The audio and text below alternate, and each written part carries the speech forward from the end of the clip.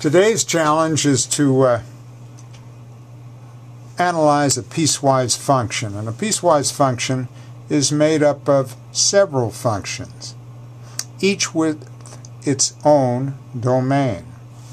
So the first portion of the function has to do with the equation f of x equals 2x plus 5. And the domain is negative 3 is less than or equal to x, which is less than 0. So we'll evaluate the endpoints and draw the segment associated with this function and that domain. So f of whatever equals 2 times whatever plus 5. And so whatever we put in here, we have to put in there. If we put a negative 3 here, we'll put a negative 3 there. And what we get is negative 6 plus 5, which equals negative 1. So the ordered pair then is 1, 2, 3, the x-coordinate of negative 3, the y-coordinate of negative 1. Negative 3, negative 1. Now on the other end, x is bounded by 0, so f of 0 equals, and by inspection, that will equal 5. Because 2 times 0 is 0, so we're just left with a 5. So our ordered pair now will be 0, 5, 1, 2, 3, 4, 5. And I'll put an open circle here, and the location of this point is 0, 5. And the reason that's an open circle is because we can't include the x-coordinate 0. So we'll get infinitely close to that x-coordinate and the y-coordinate of 5, but we'll never get there. And so here's our segment.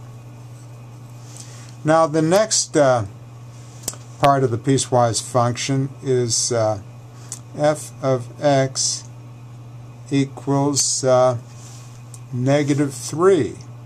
And that is for the x-coordinate 0. So we'll go down here, 1, 2, 3,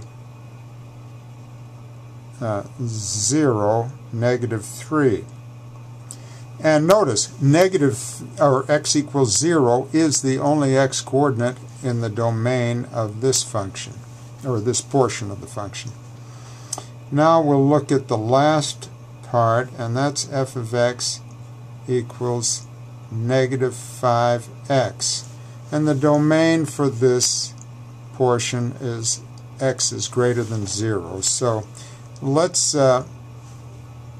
look at the lower bound of this thing. So f of 0 equals 0. So we'll put an open circle here at 0 because we can't include 0, the x-coordinate 0. And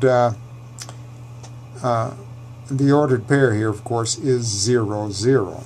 Now we need to come up with some other point so we can graph the ray associated with this portion of the piecewise function. So let's just evaluate f of 1.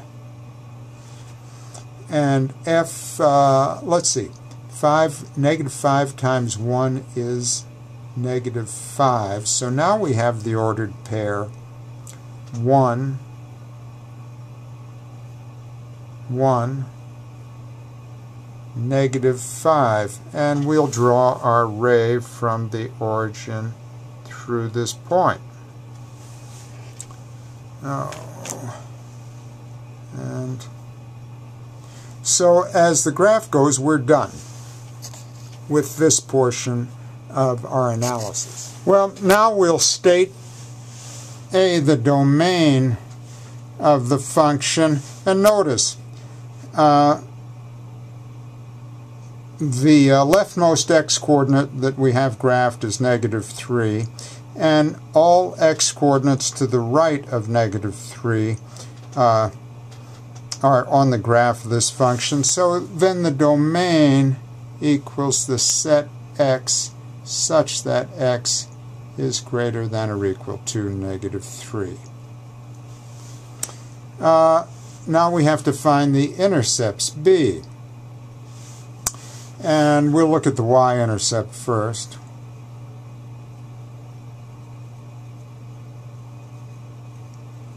And we can see by inspection that the y-intercept occurs at 0, -3. So the y-intercept is 0, -3.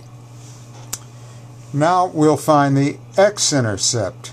And by inspection we can see that the only x-intercept occurs right here. It's associated with that portion of the function described by f of x equals 2x plus 5. So x-intercept. And as I said, this point's associated with the portion of the piecewise function described by f of x equals 2x plus 5. What's the y-coordinate here? It's 0. So we'll let f of x, which is y, f of x equals 0 and solve.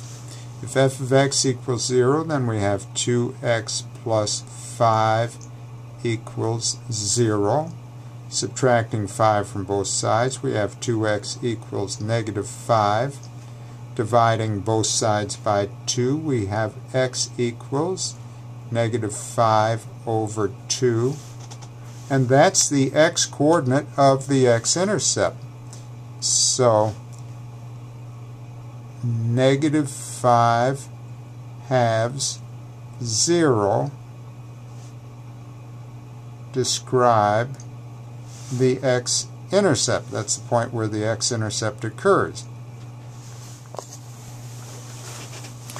The part C is the graph. Well, we've graphed that, so we'll go on to part D, and we have to state the range of the function. So R equals the set Y such that, and by inspection you notice that the upper bound on y is 5. We never get there, but we get infinitely close to 5. As far as all values below 5, all y-coordinates below 5, they are accounted for. So the range is y such that y is less than 5.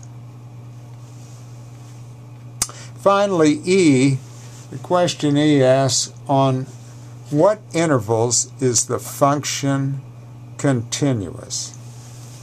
So the function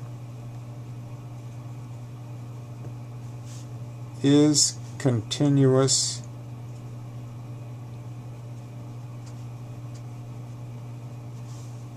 on, and let's describe those intervals. Well, working from left to right, starting at -3, we are continuous all the way up to but not including 0. So the bracket implies we can include -3. The parenthesis implies that 0 is not included.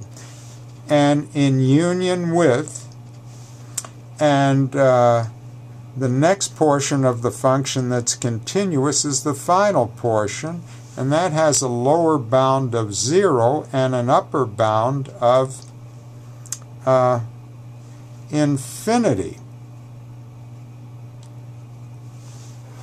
And notice these intervals, these are not ordered pairs. These are intervals, and they're intervals associated with the x-axis.